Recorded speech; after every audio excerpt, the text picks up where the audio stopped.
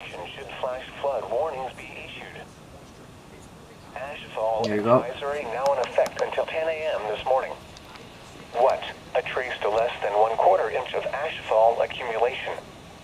Where? Portions of a big island. When? Until 10 a.m. this morning. Impacts, possible harm to crops and animals.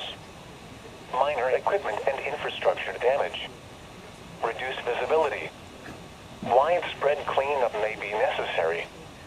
People with respiratory illnesses should remain indoors to avoid inhaling the ash particles, and anyone outside should cover their mouth and nose with a mask or cloth. Winter weather advisory message for the following county: Big Island Summit, Hawaii.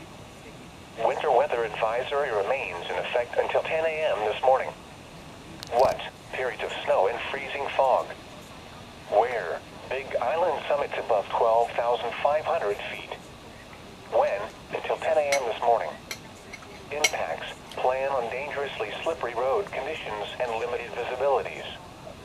A winter weather advisory means that periods of snow, sleet, or freezing rain will cause travel difficulties.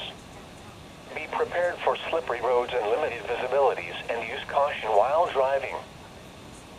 Ashfall Advisory now in effect until 10 a.m. this morning. What? A volcanic eruption is causing volcanic ash and debris to fall over the waters near and downwind of the volcano, depositing ash and debris. A light accumulation of ashfall is expected on vessels. Where? Island Nuihaha Channel, Big Island Windward Waters, Big Island Leeward Waters, and Big Island Southeast Waters. When? Until 10 a.m. this morning.